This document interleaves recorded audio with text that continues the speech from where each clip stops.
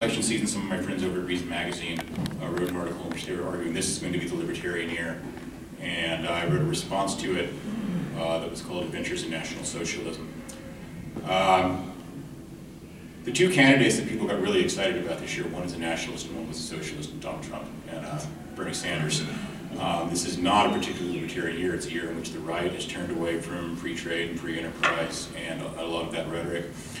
We tell ourselves, and we also tell the people we're trying to convince, that what people really value is economic advancement, limited government, betterment, freedom. Are we lying to ourselves about this? Depends on who you're talking to. Like, I've got a brother that I deal with. He's a Bernie Sanders supporter, but he's open about the fact that I'm right. You know, he's like, you know, no. The argument that you have about how like I should be libertarian is correct. He doesn't care. He just doesn't care, you know, because he came here as a refugee from Somalia. He came here fleeing the bombed-out footprint of a communist state. And when he got here because the American taxpayer paid for his plane ticket. He lived here because the American taxpayer provided him with food and shelter and clothing. So now to him, the state is like a god.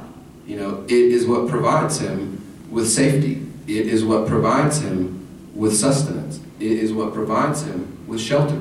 And he openly admits that the system that creates it is wrong and oppressive, but he has gotten the good from it for himself and is now unwilling to advocate against it because of the fact that he sees it as the next time these things happen, someone else will need that. The American government's money is what kept me and my family from still being in Somalia and running from Al-Shabaab and from starving to death once we got here.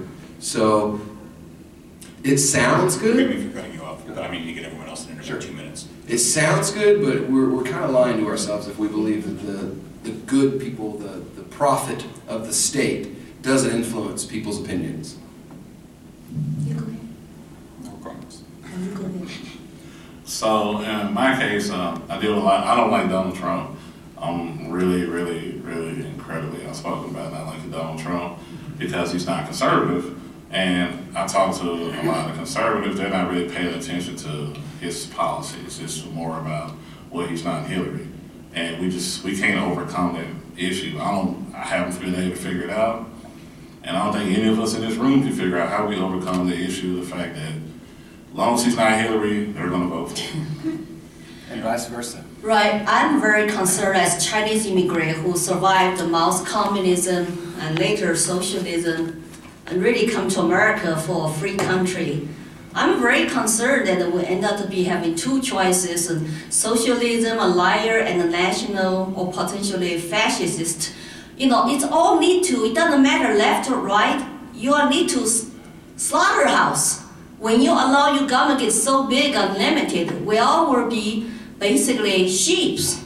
So I always, that's why I jump in to run as a libertarian. I use this platform to go out, tell my story under Chairman Mao, and to wake up Americans. Don't be sheep and don't be boiling frogs. If you keep voting for the two parties, you are actively participating in your own oppression.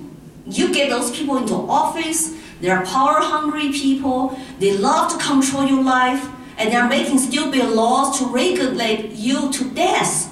And you don't have privacy anymore. Your kids have no choice in education anymore. They're all being brainwashed. That's little communist.